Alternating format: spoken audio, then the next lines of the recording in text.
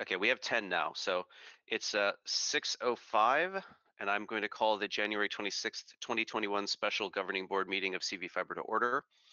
Let's start the recording. Okay, are there any additions or changes to the agenda?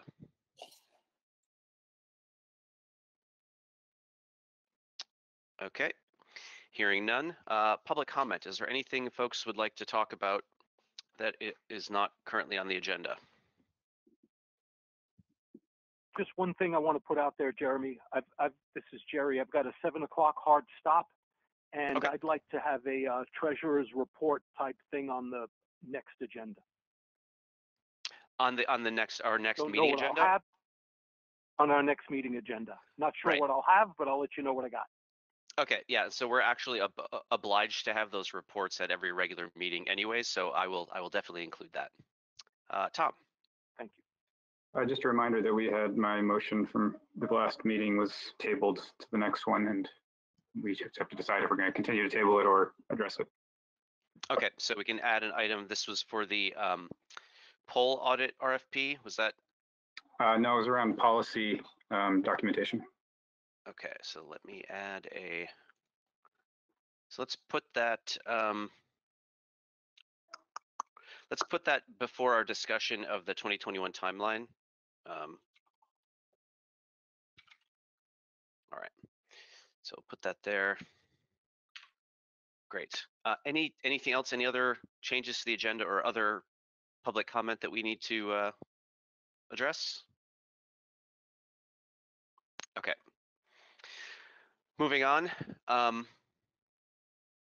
don't see Jeremy Matt for note-taking purposes, but I can always go back and review the video at Orca or the audio recording that I'm making right now. Do that later. I move that we approve the consent agenda as presented. So that just includes the approval of the January 12th minutes that Jeremy sent to all of us. Second. Okay, seconded by Siobhan. Any further discussion? Okay, all in favor, please signify by saying aye. Aye. Aye. Any opposed, abstentions, or roll call requests? I'll abstain. I couldn't find it. Okay. Okay, motion passes with one abstention, and that was Tom Fisher abstaining.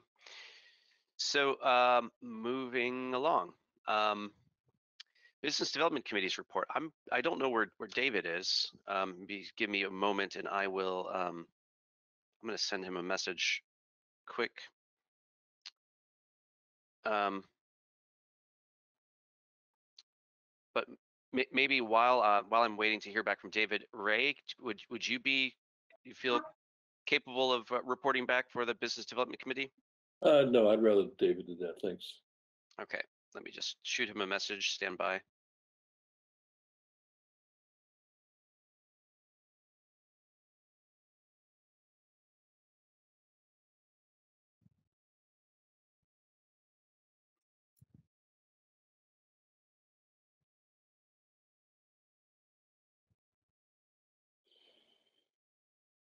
Okay, so we'll see if he gets back to me in time. All right, so let's skip that one for right now. We'll come back to it later if we can. The project manager position announcement approval. Siobhan, I think you're still spearheading this. Is that right? You and Ray? Well, it went through the Business Development Committee as approved and was sent out.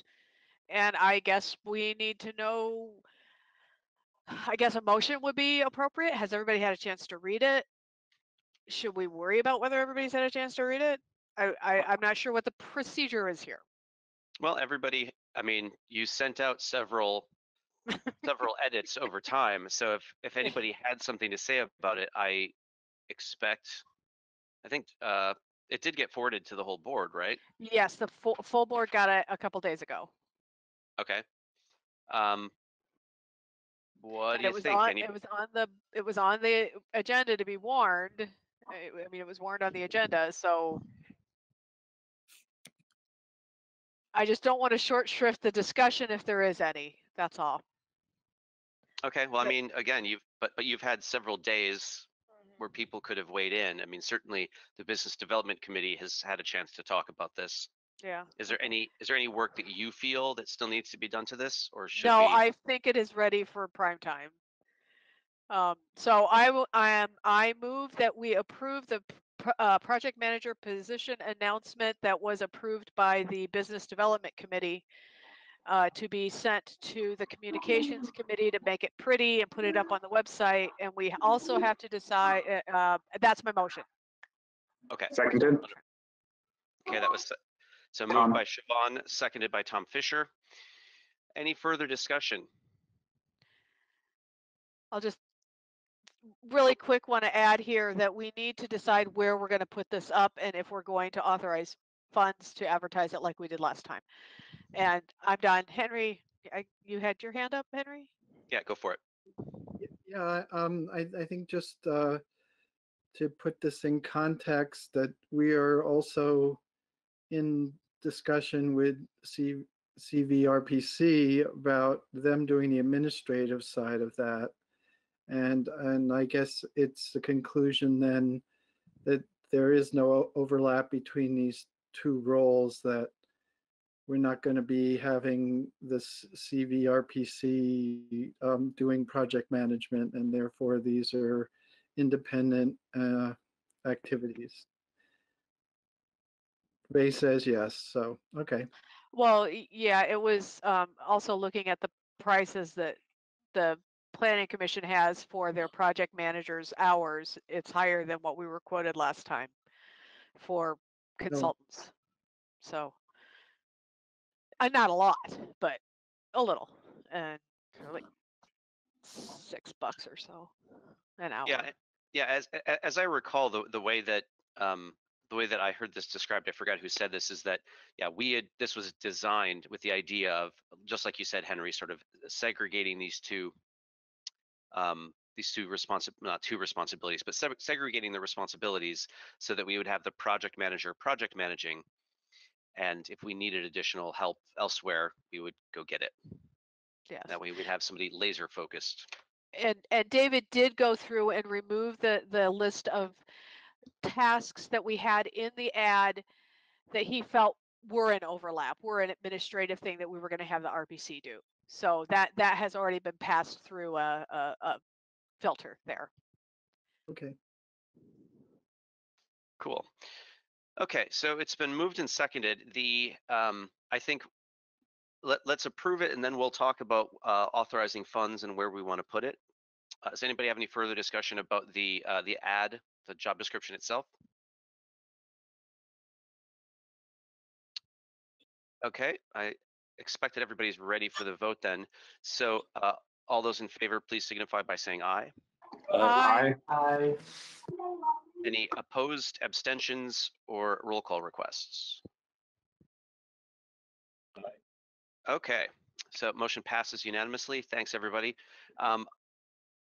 Where should we put it? How much do we want to spend to advertise it and such? I think we have a bit of the CARES Act funds still available for this item. We certainly did not spend all of the kind of the advertising money from the previous round. Actually, no, I don't think it was CARES Act. Maybe it was a different bucket. But we had a pile of funds for hiring a project manager, the process of hiring. So that included, last time we spent it on attorney's fees, we spent it on LinkedIn.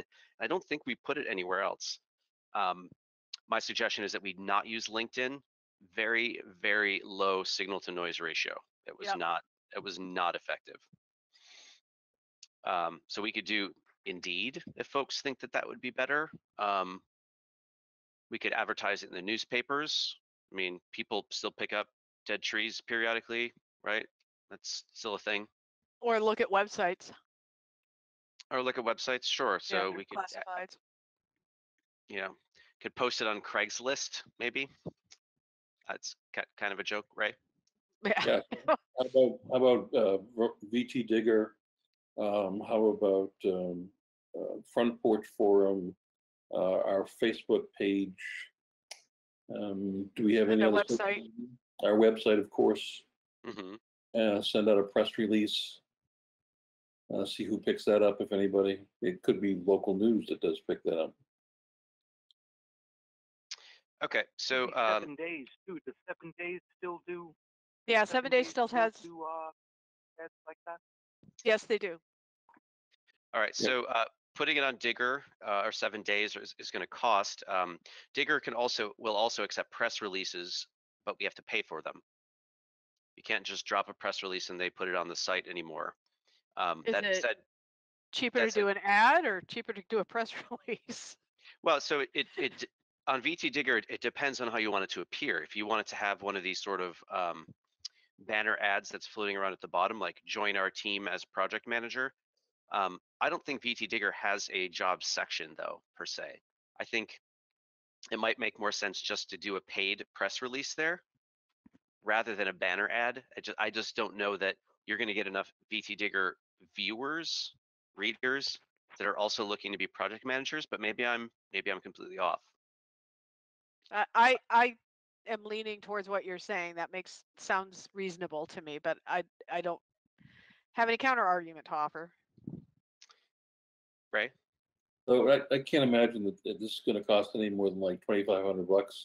Why don't we just approve a motion to expend up to $2,500 for advertising, and whatever we don't spend goes back into our treasury? Okay, so let me, before we say was that a motion, Ray? Before I breach Sure, protocol here. I'll make a motion. Okay, so Ray has a motion to get it rolling. Second. Okay, seconded by Siobhan. Yeah, so I'm gonna go back and look at our grant accounting, and I want to see where that what that amount is. Just so recruit and hire project manager. Actually, from the CARES Act money, we are over that. We still have some money in the outreach and communications bucket, but that's not really appropriate for this. Legal fees, if we were vetting a contract or something, we could probably argue that as well. So we would just be taking this out of this kind of the unrestricted funds that we got from the Vermont Community Foundation or the donations that we have. How do y'all feel about a cap at $2,500? I think that's probably a lot, but it's rather a too high cap than a too low cap. Right. I mean, it's not like you're gonna go, oh, I'm gonna spend all of that. You'll spend what's necessary, and then you don't have to come back to us if it's. And so there's some clarification here too. Who is putting this out? I mean, who's going to take responsibility for listing the ads? I mean, business development committee, communications committee, or me? Communications. Okay. Since they're not here, I think it's appropriate. Okay, and then they can coordinate with coordinate with Jerry. Jerry, are you on the communications committee, perchance? I am not, but coordinating with me is pretty easy. Yeah. Okay. So I'll have them. Have Chuck coordinate with Jerry. Okay. Any further discussion on this? $2,500 to put this out where it needs to go. Henry? I don't know if Vermont Business Magazine has classified, but I'd check into that one too. That's a good spot. My comment about Front Porch Forum is advertising to everybody on Front Porch Forum statewide is going to be extremely expensive. Oh, I thought he just meant posting Yeah. in our communities. Our delegate posts. Yeah. Okay. So yeah, I mean, that doesn't require any sort of authorization. Yeah, knock yourselves out. But like paid Facebook ads. So if we like put a post or we post a job on Facebook, that's easy enough to pay a little bit and boost it. Now, I mean, this is communications committee territory, so maybe to not bother getting to the weeds at this point, but do we want to target people mostly in Vermont? Are we going to expect the person to be physically in Vermont? Actually, the ads says, or the job description says, work remotely. Okay. Yeah, so I'm happy to entertain somebody who's not in Vermont. They're just going to have to go to Orange. Get through an interview. Okay. Tom? I think I heard us mention posting it on the website, and then I don't think we have a place on the website to put it at the moment. Another thing I know Ray's been working on. We will. We will by time. Okay. Yeah, so I think Marjorie's making pretty steady progress. Essentially, whenever there's something that needs to get done there, it happens. Okay, so I'm feeling the silence. So I assume that everybody's ready for the motion, or ready for the vote rather. So we're voting on a cap of $2,500 for the communications committee to spend on publishing the job ad for the CV Fiber project manager. All those in favor, please signify by saying aye. Aye. Aye. Opposed, abstentions, or roll calls? Motion passes unanimously. Thanks, everybody. Let's see, back to the agenda. I'm going to assume also, Ray, the change of the name of the I hope- charter for the Business Hey, Development Committee is going David's to be. okay. Yeah, well, Chuck's not here too, and this is partially my fault for warning this as late as I did. I should have had this out on Friday, but I'm a slacker. Slacker. Yep, Okay. I I'm can from a whole come. family of slackers, as you know. So the so the name and charter of the Business Development Committee, I guess we'll sit on this for till. So I mean, I don't. Do we have it? I believe think David. David sent- sent it out. Okay, let me just go make sure. Let me see. Business Development name change and charter, pull inventory RFP. Okay, CV You might Fiber want to wait for development. David just for the discussion. Okay, so, but the Business Development Committee, which is now the Planning and Development Committee, you guys all approved this charter as it's presented now, right? Yes. At the committee, yes. And it needs to be adopted by the board as the charter. It does Yep. define the limits of its role and its responsibilities to report to the board, et cetera. And so, if you agree with that, then I think we're good to go. Just vote it up. But if you want to take some more time to look at it, I see on January 24th that David sent it to the Yep. board, and hopefully you have it in front of you. Yep, I do have it in front of me. So I mean, does anybody have any objections or thoughts, or should we just roll this out? I mean, we're not handing them, infinite power or anything here. Are you able to share it on your screen, Jeremy? I can try if my bandwidth will work. Hold on 1 second. Really need to get you something more than 2 cans and a string. Yeah, I can tether to my phone, which is a little bit better at the beginning of the month. But once I burn through that data in about 3 days, then they start throttling me. All right, so I'm going to do this. Share my screen. Should just share the.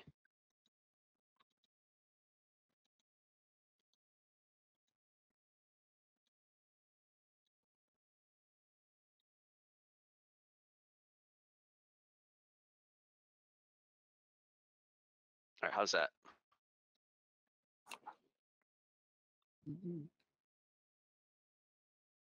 Can you make it bigger?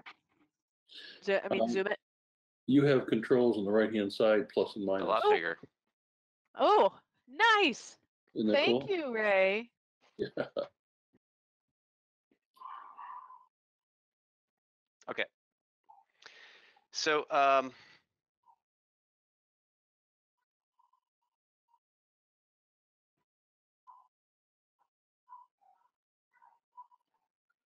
we have so this is the Planning and Background and Development Committee. So we're changing the Business Development Committee to the PDC, and the PDC's responsibilities: rolling through your master plan for board review and adoption. So I assume that will be coming out at some point in the next month or 2 or 3. Develop an annual strategic activity plan, so no later than July 1st to help preparation of the budget. That's awesome. Maintain a master schedule of annual activities and assignments. Maintain a public dashboard showing status, ongoing development, contract work. Conduct planning and related as approved by the board. Recommend network development priorities. Manage surveys, topographic records, poll audit related to planning, contracting, and construction, as well as mapping and related support activities. Draft and recommend statements of work for RFPs. Review development related proposals, make recommendations. Work with local, state, and federal agencies as necessary, such as EPA's Public Utilities Commission, and if they create it, the new Community Broadband Association. Yes. Develop and propose agreements, MOUs. Go ahead, Ray. That was the Broadband Development Authority, was it? Anyway, it was CBA. Yeah, community which is broadband. to replace. Yeah, it's the Vermont Yeah, Community to replace Broadband the VTA. Yeah. Yeah, essentially, all that language was based on the Vermont Telecommunications Authority, which is still technically floating out there, but not doing much. All right. Develop proposed agreements, MOUs with partner organizations, oversee the project manager, participate with other CV fiber communities with at least one PDC member. Okay, so the PDC member with a member on the other CV fiber committees. Reporting back to the board monthly. We've been doing that anyways.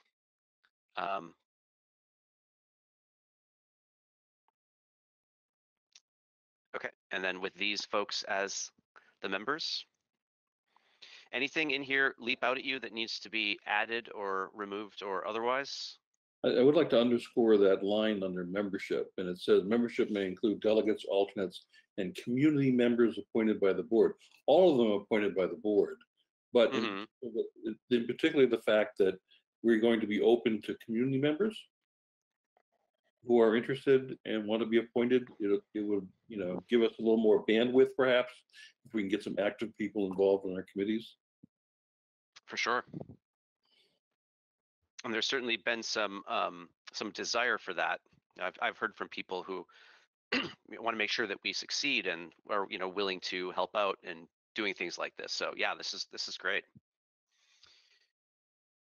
Okay, so it was moved and seconded. Any other commentary about this?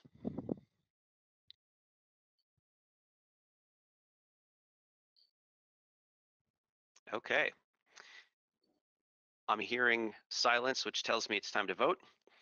So to accept this change in the charter of the Business Development Committee and changing it to the Planning and Development Committee with all of the elements in this charter, please signify your approval by saying aye. Aye. Aye. Opposed, abstentions, or roll call requests? Aye. Motion passes. Thanks, everybody. I'm going to stop sharing. Thanks, Sonia. That's great. Tom, I see your hand up. I think this is awesome, and I think I don't want to push work on anybody, but it would be awesome if the other committees over time manage to develop their own things like this. So everybody understands what the roles are that each group's doing, especially as they bring on new people. Yes, that's a terrific idea, because then you can kind of hand them, like, here's the charter, here's what we're responsible for, and you can kind of get on with the work. Okay. That goes all on top of the one for the Finance Committee. Aren't you, Jerry? Yeah, there'll be one for the Finance Committee coming out. There's already one. As soon as we add up all the numbers in the columns, we got to do that first. Well, they're short columns now. So, Siobhan, you wanted to add? I was just saying the Finance Committee does have a charter. Yep. It was adopted a couple years ago. Yep, back in 2018. Do we know where that lives? Can that float to the top so that we can see it somehow? I sent it out a I couple would have weeks ago, and I no sent it idea to where to you, find. Jerry. Oh, I didn't have your phone number, your You did. email address, Jerry. So I don't think I sent it to you. Here, Okay, I'll send you my email address. here, I'll just forward it. Or Jeremy can forward it. That works too. Easy peasy. All right, Lemon squeezy. Perfect. Thank you. it is on its way to you, Henry. Just one comment. I think that this is a good thing for the Business Development Committee, but I think we're going to have to consider who's going to pick up the things that we're not going to be doing. And I don't know if selection of the project manager is within that charter or not, but I mean, there are other things as well. So that I think that's a follow-on action. Well, and we can always task additional things to committees too, ad hoc, that aren't necessarily part of the charter. So that's the other duties as assigned that always gets thrown in at the end of job descriptions. So yeah, you're certainly not off the hook for that. And this one did say that oversee the project manager, Henry. Okay, all right. All right. So I think we're done with that one. Tom, you want to circle back around to the policy discussion? Yeah, so I think the policy, I don't have it in front of me what I wrote, but I was thinking at the end of that last discussion, it probably needs to be rewritten anyways. So I think I would put this forward as an amendment to my motion, and I'm copying to paste here just a second, making it much simpler. There we go. Moving that the policy committee consolidates and provides to the board in writing all active policies that have been approved by the board in whatever format they decide best. In addition, the policy committee will update the above policy documentation periodically at a frequency they think warranted, but not less than annually. So I think, Jeremy, you seconded the motion. So I will second this again. And so this is we can consider this like a strike all replacement motion unless anybody objects. Any discussion about this? This is kind of a pivot from where you were before, but I think this makes sense. I agree. Well, the reason for the pivot, I think, was around the other major component I mentioned before was having documentation for contract purposes. And I think that's already being covered in other ways and doesn't really need to be called out separately. It was more just being able to provide for everybody what our policies are so we can all stay up to date on them. Cool. Any other thoughts on Tom's motion? I think the only thing I would add to this and not add to the motion is that we publish our policies online. Yes, that would be a great idea. Siobhan, I heard an intake of breath. What's on your mind? Oh, I was just thinking about ages ago, I wrote a community support policy that we never actually pursued further because the policy committee we weren't able to meet. And I'd like to make sure that that was part of this, but since I'm on the policy committee, I'll be helping to this consolidation, so I'll be able to put it forward, so. All right, and our standing or our acting policy committee chair is on the call with us. So Alan, do you have any thoughts about this one way or the other? I have been going through 3.5 years of minutes and notes to find all the policies. It's kind of an interesting exploration. So sounds like Tom's going to get his wish after all. And then I don't think it's going to be a long list, Tom, by the way. There have been a lot of ideas, like the most recent, the one that Siobhan just mentioned, but nothing came of them. So Yeah. I'm trying to list those as well, but the actual number of policies I don't think is vast. Thanks, Alan. I think I mentioned on the previous time that I'm willing to jump in with any help. I don't mean to make work for other people. I've got all the minutes, I think, and notes, and I was on the policy committee, so I have notes of those meetings as well. So I'm just going through all that and trying to pull it together. Sounds like Indiana Gilbert's on top of it. I'm on top of this, Ray. Thank you. Yay! All right, wonderful. Any other thoughts or comments? Questions? All right, so So Tom's motion that the policy committee consolidates and provides to the board in writing all active policies, etc. Please signify your approval by saying aye. Aye. Aye. Opposed, abstentions, or requests for roll call? Okay, motion passes unanimously. Thanks, everybody. Moving along to the discussion about the 2021 timeline, Vermont legislature and grants. So, Ray, I would like to refer to the email that you sent very recently about the 2021 timeline, because you're talking about assuming CV Fiber had the money. I don't know who you sent that to because you BCC'd folks, but I Yeah. saw it and it's pretty pretty interesting. But I mean, you're at least thinking about what the rest of the year, actually the next 3 years looks like, which is good. Yeah, so I developed that and I sent it, I copied you and I sent it to the Business Development Committee. They have a call on Thursday with the idea of getting some feedback and kind of looking forward to this. But I think if we had $4 million, for example, over the next 18 months, we could actually deliver 120 miles of fiber to the pole. And with service beginning sometime that summer, May, June, or something of 22 as well. These things take, as I looked at and I gathered this information from our feasibility study, our business plan, DV Fiber's business plan, which was written by ValleyNet, the materials that ValleyNet presented at the legislative hearing on the 19th, and brought all that stuff together, and created this kind of a calendar, phase 1, phase 2, phase 3, which takes us out through 2023, and with some ideas of what the costs might be to something like this. It's fuzzy on the lines. I have dates in there like March, April 21, which suggests a certain degree of certainty that might happen in March, April. But frankly, it could be a little bit here this way and a little bit that way.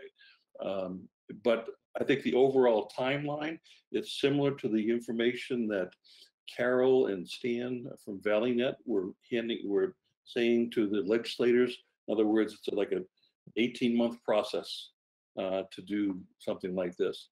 And I thought it would be helpful to get my mind around that for a variety of reasons. One of which is, just budgeting purposes or applying for grants and for loans. Another is to figure out what it is we expect the project manager to do.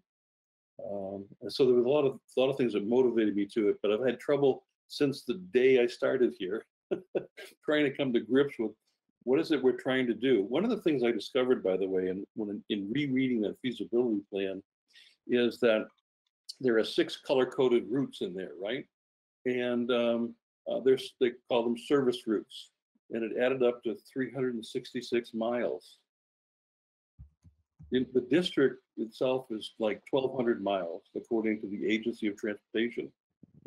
These are the 366 miles of the most underserved, and they defined it. Fred defined underserved as being places without cable. So if you had cable, you were on these routes, okay? And so we're talking about putting fiber out to these particular places, and it expected to service anyone within 600 feet of a pole. And he had some numbers with regard to how many people that might be and take rates and all this kind of stuff. Of course, the idea here is that eventually we're going to get revenue streams. They're going to help us move to the next phase and the next phase. But after we do these first 3 phases, in each phase, by the way, was two routes, like blue and yellow or green and purple or whatever, okay? But after we get through with those, we still have the other 700 miles. And you have to remember too that the feasibility study didn't include Duxbury and Washington, and it doesn't include the RDOF impact, and there's several other things it doesn't include, right? So, but I think in its broad parameters, I think that a timeline of like 18 months is kind of the horizon we can look to as actually doing something if we get $4 million. It is not a financing plan. It's not a contracting plan. There's a lot of things that it isn't that we still have to do. So one of the things we have in the works, for example, is the poles inventory plan, right? Every project starts with a poles inventory plan. You have to do that, okay? And then you do make ready, and then you do design, and then you do construction. And so every one of them has these elements in it. Some of those contracts can be brought together into like one contract, but not all of them, for example. And ValleyNet in its DV fiber business plan, as well as in its testimony, the legislature said, one of the things you need to do early on is hire an operator. Because before you do your design, you need to have an operator that's comfortable with the hardware and systems that are going to be involved with making that thing work. And so ValleyNet doesn't like to work with this particular hardware and software, and they don't do fixed wireless, for example. So if you're interested in them or somebody else, you need to get them on board early. And so it seems to me that after this RFP that we're doing for polls, we need to be doing an RFP that, for an operator. Okay, and so we get somebody, we start looking at people and talking to them early, because real soon now, at some point in time, we know we're going to get money. We know we're going to get money. And the other thing that is not considered so much, but I'm hearing in the background for this discussions we've been having, and I've been kind of cynical about WEC's involvement. Okay, but the importance about having WEC involved and having them do the fiber and them own the fiber, we then don't own the debt. And as a financing model, that's very important that we don't have this debt on our balance sheets. It's a lot easier to have it as an operating expense. And so it would be an important thing if WEC get its act together, that they would agree to do the fiber, and we lease the fiber for them. So there's a lot of things that need to fall in place or to be explored. But I think that if we could at least kind of agree on what it is we want to accomplish, in really more concrete terms than what we've been doing, then I think that we can start actually doing them. So I pull this stuff together and send it to the Business Development Committee for the discussion on Thursday. I didn't send it broadly to the board, but I did send it to you, Jeremy, because I wanted you to see, what we were thinking about, and hopefully it'll be helpful when it comes out of the Business Development Committee and comes back to the board. I'm sure they'll be chomping on it for a long time. Yeah, and that was really great timing. I mean, I was glad to see that you did that. At least, making sure everybody's, beginning to converge on the actual timing of what the next year or 2 years or 3 years are going to look like. A couple of observations that I want to make about what you just said is this: the way that we defined underserved and the way Fred defined underserved actually gets redefined in the newest House Energy and Technology bill that they're working on. So they define it as 100 symmetric, which means anything that's not cable or fiber is underserved.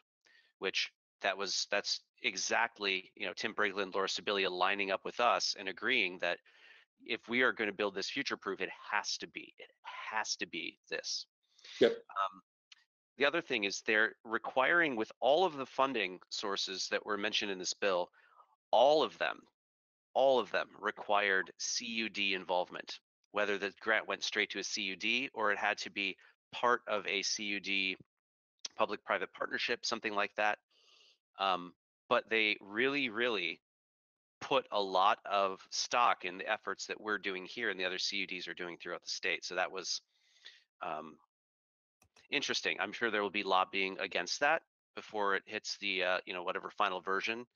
But I thought that was great. And one of the things Laura Sibilia was talking about today is the fact that all of these efforts to change the landscape of broadband in Vermont are being done by 200 volunteers across all the CUDs.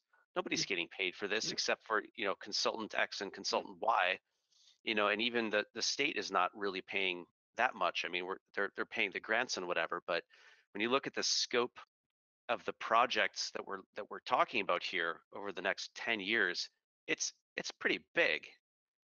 So they recognize that we're volunteers and we need help. So they are talking about really investing in that. And getting WEC to move will hopefully be helped also by this bill. There is a property tax exemption for fiber infrastructure that the utilities could take advantage of.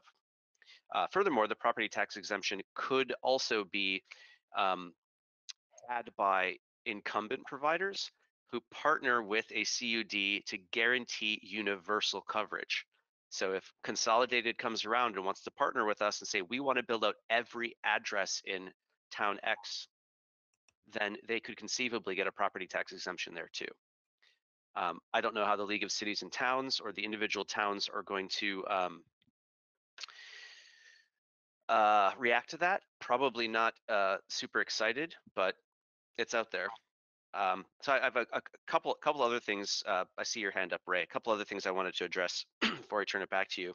The 18-month turnaround on the 150, 180 miles is rather a lot more aggressive than Fred's cash flow model, which had that happening over, I think it was happening over 3 years. He had it broken out by like miles per quarter. He actually had like plans for like, this is the actual capital cost for quarter 1 of the beginning of construction, then quarter 2 and quarter 3 sort of ramps up to a certain tempo, let's say, where we could do a certain number of miles per quarter once the project was rolling.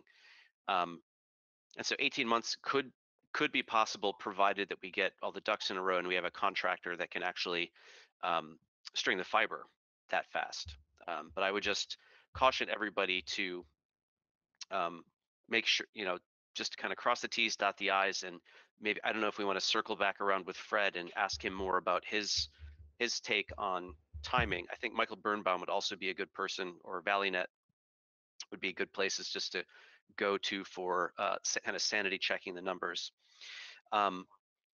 The governor's budget that was revealed today, I think I passed it on to everybody. There's 1.5 million earmarked for a statewide poll data harvesting study. So the idea is that there would be one kind of statewide effort to go and do this. I think we will probably start our poll audit before the budget actually would come into effect. So this would be a budget that would start this summer. So if we're going to get a poll audit going before then, we can't really wait. So otherwise we'd have to wait for the money to be available, for it to be dispersed to whichever organization, the Department of Public Service or this new Community Broadband Association agency, whatever. And I'm not sure that we would see any funds and be able to execute any poll audit before the end of the year. I mean, so it's good that they're putting it in there, but I'm not sure that we're completely the target audience. We could maybe go the next time around, when we look at the rest of our project, but I think this first time around, we will not be able to avail ourselves of that. So I have a couple other things on this budget item, but Ray, you did have your hand up. Jerry has his hand up too. Yeah, I guess a couple things. One is that you were talking about 1.2 million for a poll audit. We have for our 1,000 miles in our district, we're going to have 35,000 polls at $20 a poll at $700,000 or more. So that money is not going to go very far, even when they parse it out for a small project. The estimate for that 18-month, that phase 1, which consisted of two colored sections in the feasibility study, is $4 million. So if we can get $4 million to cover that, then that's what we're looking. That's what we need. The Stan estimated the total cost for the state. People were talking about $300 million. His estimate is $600 million, because he was defining underserved as being anybody that doesn't have cable, because they're not going to get 100 over 100, right? Symmetrical. And finally, one of the legislators asked Carol, are there any CUDs that are ready now to do? And it was stage 3, which was poll audit, and do those other things. and anybody ready now? And she said CV fiber. There were a couple of others, but she said CV fiber. So they are going to be ready. They're all going to be poised and waiting for us to ask for the dough. Yep, and I have a I owe ValleyNet a meeting specifically to talk about the Northfield project, the little one with the CARES Act funds, but also to talk more about when we get to the point about the operator RFP that you were talking about earlier, Ray. They just had some questions. They just wanted to know where we were in the process. So I'm just gonna keep them up to speed on that. The CARES Act funds have not actually formally been extended yet. That will go through. I don't think anybody's expecting that that's going to be anything other than checking a checkbox. But until then, we're sort of sitting and waiting. We're also waiting on the Department of Public Service to release the matching funds for the VITA loan. Once they will release that, then we can apply for it for the $400,000, and then we could be ready to go and pull the trigger and go after that $4 million of VITA money. So we would have that funding that Ray was talking about before. And yeah, we should be hearing, we get all the quiet period of the RDOF stuff. I think that's over this Friday. So we'll have a little bit more information, or we can talk a little bit more freely about it after that. I think that was basically everything that I had to report back on this item. Does anybody else have anything that they'd like to add about this year or the Vermont legislature or grants? Yeah, Jerry? Yeah, this is Jerry. I'd like to get in there because I think there's something that's critically important here, and it's an undercurrent that whenever I'm scoping and reading and seeing what folks are saying, it's always there, but it's in the background. And that is the lack of contractors to do the work. And I think it's critically important that we don't wait for anything, so that when something becomes available, we already have the paperwork, the background work, the planning is already done. Now, we have an advantage because we started early, and we're 3 years into this, and folks just can't take. We've moved a long distance. It may not feel like that some days, but we've moved a long distance and went through a lot of growing process, and it's hard to compress that. So we have a position that we can leverage, and I apologize for talking about it in competitive terms, but I believe we have to, because there are only so many folks out there that lay fiber. There's only so many folks that can be operators that are going to take on new systems, and we need to be as ready as we possibly can, so that when that dollar hits, it's obligated.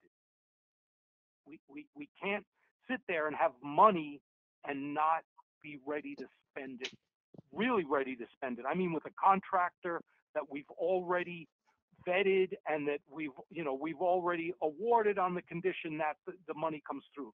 We have to be that far along so that when the money hits, it's spent. Otherwise, we're going to lose out. We won't be able to do it. We'll have the money and we won't have the contractors. I think that's wise, Ray. So I just add that we've already identified 6 contractors to target for our polls IDIQ contract. So that we'll have identified people in advance and start, we'll qualify them, then we'll do our request for bids and work orders. And so we can churn that out quickly. When you see this calendar that I put together, you'll see that all of the polls inventory work is done in 2021, for example, because after that it's make ready. We've already identified through Green Mountain Power has been required, as is WEC, who hasn't done it. At least Green Mountain Power has provided the Public Utilities Commission with a list of those contractors which they have approved to do make-ready work on their poles. And so we know at least 3 of those. And couple of those also do the contractor work on the other end.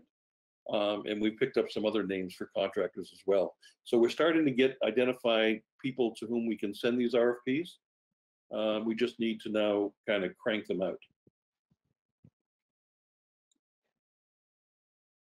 Good news indeed. And I see Alan had a comment in the chat. He says, this is why WEC is so important. They'll be able to string fiber. They've got the trucks, the buckets, and the workers. So that will certainly be we're talking military time. We'll say this is a force multiplier, right? Because that's not a workforce that's necessarily going to be available to any other entity other than partners with WEC, which is an exciting opportunity. So looking at those RDOF blocks, you know, where the consortium, you know, won the rights to serve those places and to get those subsidies.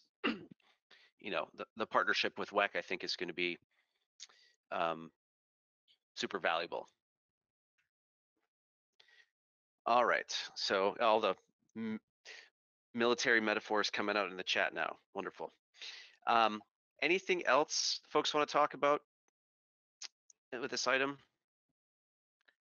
Oh, I was going to talk about olives, but then you said with this item, so never mind. Okay. So before we go to roundtable and kind of wind things down, the Business Development Committee, the PDC, the Planning and Development Committee, they have a meeting on Thursday and will likely have some additional stuff for us to consider / approve or whatever. And we still have a committee report from them since David's not here. If they want to have another meeting next week, how would you feel about that? A short meeting to do just Business Development Committee approvals, or should we just wait until the next regularly scheduled meeting, which is February 9th? Does anybody have any objection or thoughts? I just kind of want to plan ahead a little bit. Tom? I don't know if 3 weeks in a row of meetings makes sense. So I would say if we were going to do next week, then I wouldn't do the week after. But I guess I would be in favor of leaving it till the 9th or whatever the next one is. Okay, well, so our last governing board meeting was 2 weeks ago. Oh, so I see 3 weeks in a row, this week, next week, and the following week. That makes sense. All right, so let's unless they end up with a sort of burning desire to get something approved, or we need to move fast on something, let's just wait until the 9th then. Any I don't see anybody objecting or getting upset about that. Yeah, that makes sense to me. I don't, Ray, remind me if I'm wrong, but I don't think there's anything that burning that hasn't already come up. I mean, that we're going to need board approval for, right? No, I can't see anything in my head at this point in time. The planning discussion, that's it, nothing. Yeah, Alan just posted in chat the impacts of RDOF on our planning, because that's going to have to be incorporated into whatever our initial plans are. And so it says that's going to take some time. We want to make sure David and Michael are here for that. The 9th makes sense. So yeah, I don't know that we're going to be able to turn around an RDOF plan by next Tuesday. That is a good point. Tom, I saw your hand up again. Just out of curiosity, would RDOF discussion be an executive session meeting? Maybe. Yeah, I mean, if we're going to be discussing sensitive, build strategy, then yeah. Oh, and I should also mention the House Energy and Technology Bill also reiterates the fact that CUDs can have trade secrets, and that once a project is done, then we can release it as a public record.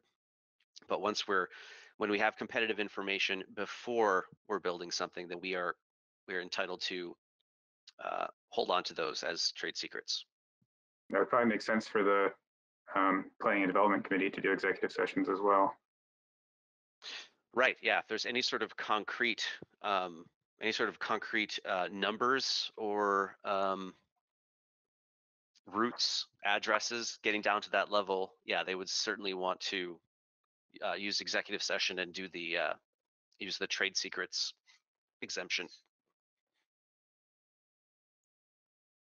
Okay, anything else?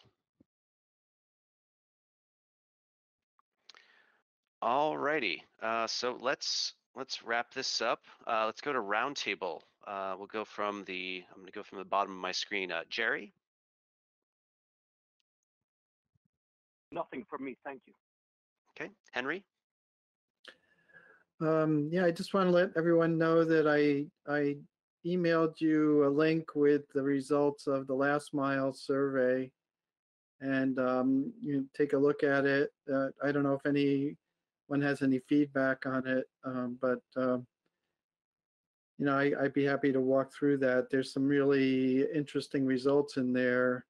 Like of the people that had bad broadband and knew of CV fiber, 80%, more than 80% were definitely interested in subscribing, things like that. There's some really powerful stuff in there for making a case for the business plan. Cool. Tom? Riffing on that, the 19th meeting, ValleyNet really made a strong point about going after the pre-subscription planning as soon as you can and really getting that underway. So seems like a next follow-up step is in place now.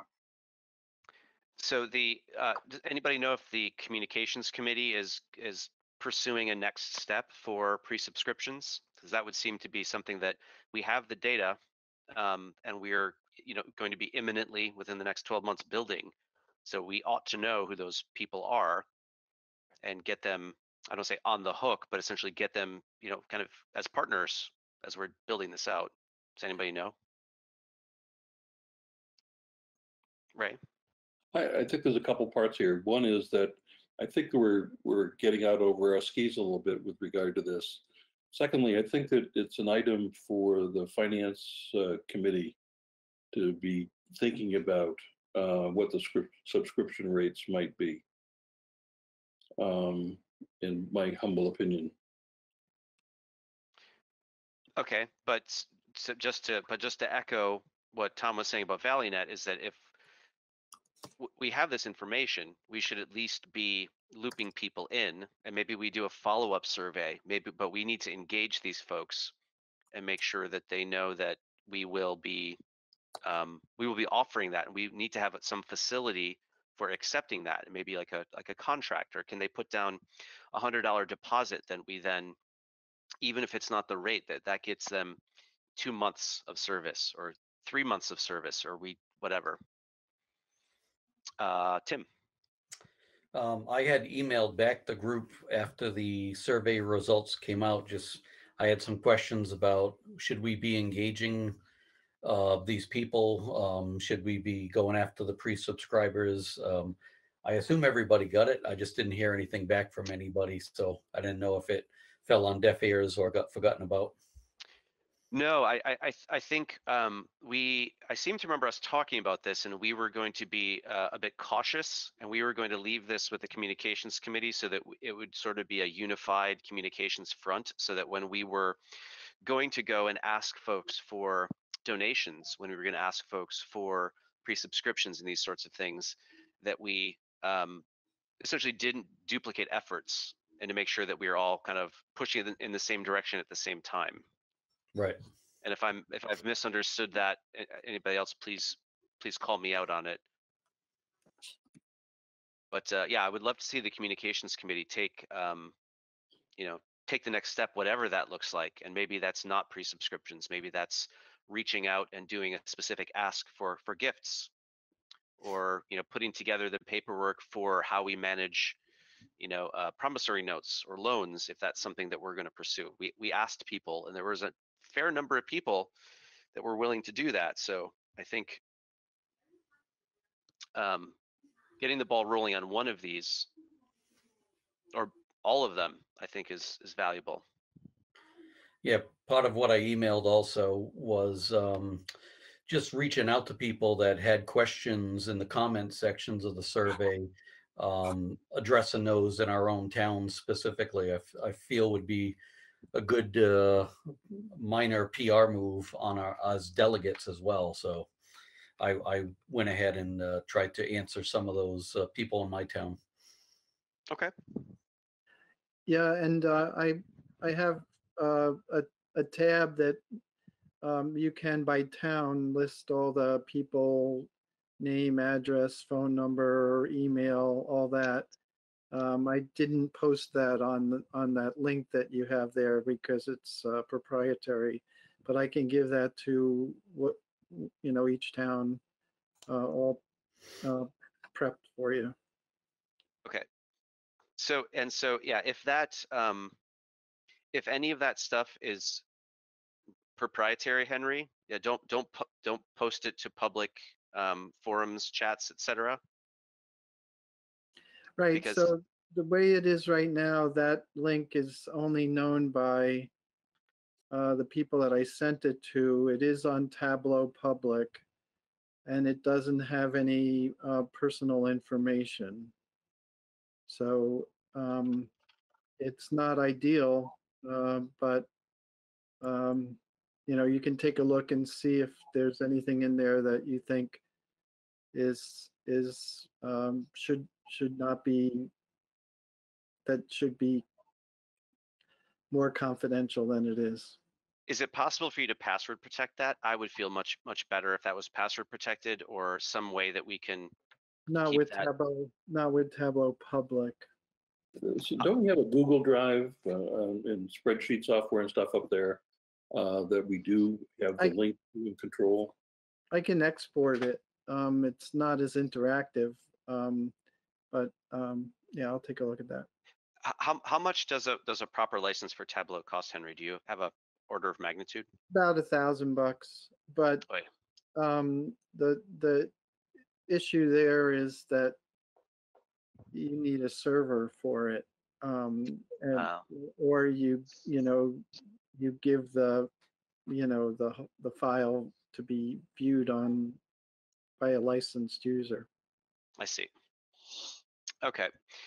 Well, yeah, if you could export that, I think, to a Google Drive, that might be better. And if you can keep it, I don't know if it's possible for you to keep make a copy, a link for yourself that's private, but I think having a link floating out there that has our survey data is probably not. It makes me feel a little uncomfortable. That's all. But I am more paranoid than the average bear. So please, anyone else, if you feel. I mean, if you guys take a look and see what you think, I'd be happy. I'll take it down and it'll revert back to the form that it had, where it's just a bunch of sheets, where right now it's a story and it kind of walks you through the whole survey. But it would lose a lot of its interactiveness if we took it off the Tableau Public. Okay. So take a look at it, and then we'll take it off, and then I'll export all the sheets and put it on a Google Drive. Okay. All right. Thanks for that, Henry. I see RD. No. Okay. Alan? Nothing. Yeah, I don't know if other people have. For me tonight. What's that? I don't know if other. Can you hear me? Okay. Yep, I can hear you. RD has a little bit of a delay, so it's a bit challenging sometimes to sync stuff up, right? I'll wait.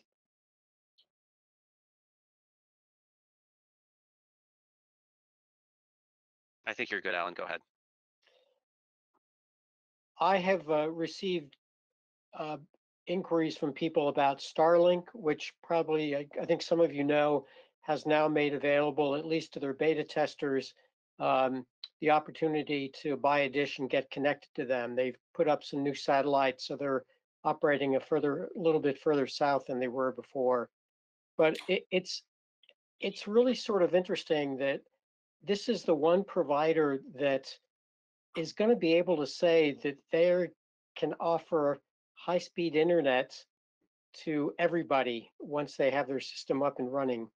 And it's curious to me when I listen to the testimony in the State House that this hasn't been mentioned by anybody. And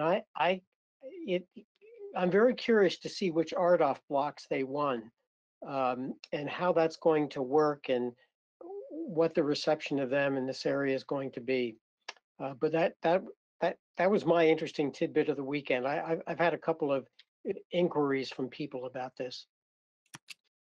So the RDOF blocks that they won, those are public. So you should be able to, here, I think I got David's map here. I think that, oops, I gotta send it to everybody.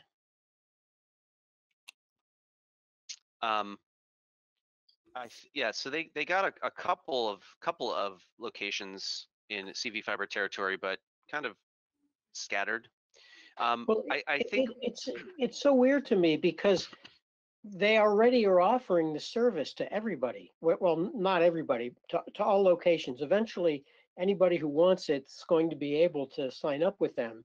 You know, they're trying to do a round of beta testing with people who had signed up before, but they don't have to build any more wires or poles or any of that stuff. You know, they have the infrastructure in place just about now where they're going to be able to serve people. So I don't quite understand how RDOF fits into their thinking, and if that makes things easier or more difficult for us.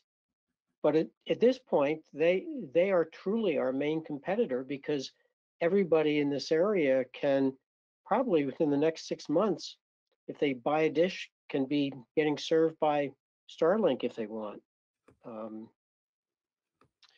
So I think that's true. And I think RDOF was just a way for them to get some extra capital. Because I mean, because they can say, we can serve this and we can serve it right now. And then they can go and take all of the subsidies as as the federal government opens that spigot. So it's just a way to make the overall project cheaper. So I don't think they care where those census blocks are. I think they bid at a certain level for every census block. I mean, this is my guess. And they won some of them because they can serve basically any of them. Does it change our calculus? Probably. I mean, it would be good to know what their rates are. And I think I saw an email that had their rates. My instinct is because the satellite is these links are a shared medium. Unless they put a lot more satellites up there, if they get a couple hundred or 1,000 subscribers, it's still shared bandwidth. And so I think the more people that get on it, the worse it's going to be for everybody. I don't know what sort of performance modeling they've done. That's my instinct. I see Tim, you have something to add? Yeah, I follow this very closely. There is actually a Northfield resident that got the beta sign up. I've been on the list for a while, but I was chatting with somebody who had it. But I follow all the feedback from all the users that use Starlink quite intensely. And it's $500 for the beta test pricing to buy the dish, $99 a month. They're getting anywhere from 50 to 150 megabits up and down speed. And I wouldn't underestimate their technology for 1 second, because they keep on launching more satellites and more ground stations are showing up. They're doing communication from satellite to satellite using lasers. The technology is going to be as fast as fiber optics once it gets up on the satellites. Do you know what they're getting for a ping? What was that question? Do you know what they're getting for a ping? Yeah, the pings are relatively good numbers as well. I think I recall between 13 and 19 milliseconds for pings. Everybody has different experiences, obviously, too, though. Uh-huh. So Siobhan just posted in the chat. I think she was echoing an email from Tom, so it's like third hand at this point. Said 50 megabits to 150 megabits per second and latency from 20 to 40 milliseconds in most locations. So I think it's your mileage might vary. I guess we'll have to see. So I don't know that it's completely clear. I It's a will game say changer. that even if I were to plonk the money down on this to use it, I would consider it a stopgap until I can get fiber to my house. Because I've had satellite several times and never been happy with it. Maybe this is better. Maybe it won't suck. I remain unconvinced. Yeah, this is worlds different than HughesNet or any other satellite. Yeah, it's completely different. The satellites are much closer, first of all. These are low orbit. I'd still feel happier with the line to my house. Yeah, me too. All right. Anything else, Alan? No, I'm fine. Thanks. Right. Thanks, Alan. Lowry? Yeah, hi there. I think just to piggyback on Alan's point, I think anything that we can do to kind of keep our communities abreast of our progress is important, because if people don't regularly hear about the fact that there is really good progress, they are going to shift to other opportunities like Starlink, because no news just makes people assume that there's no progress. So that would be something I would encourage, just, because like you said, if there's really going to be some wires on the ground in 12 months, I think that'll give people a lot of encouragement to either wait or plan for it.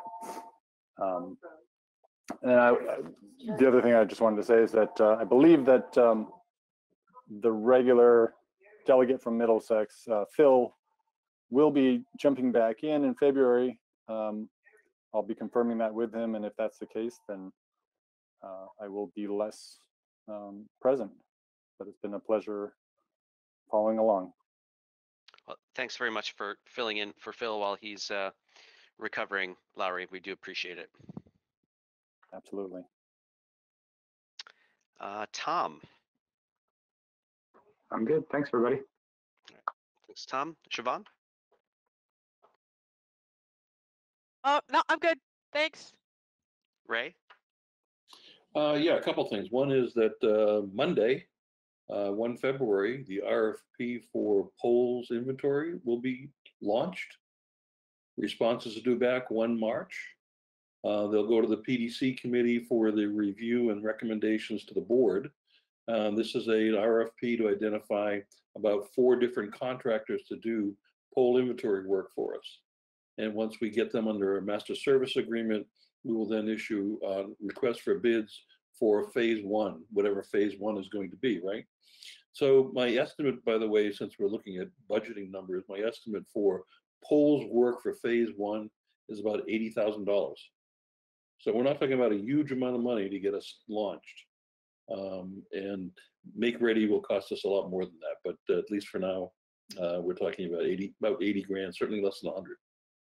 That's it. Well, thanks, Ray. Tim? I'm good. I'm okay. Thanks, Tim. John? Nothing else here. All right. Thanks, John. Josh? I'm all set. Thank you very much.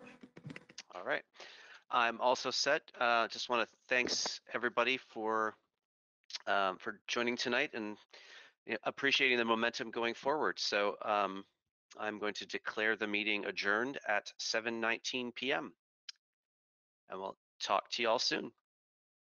See ya. Good night. Good night.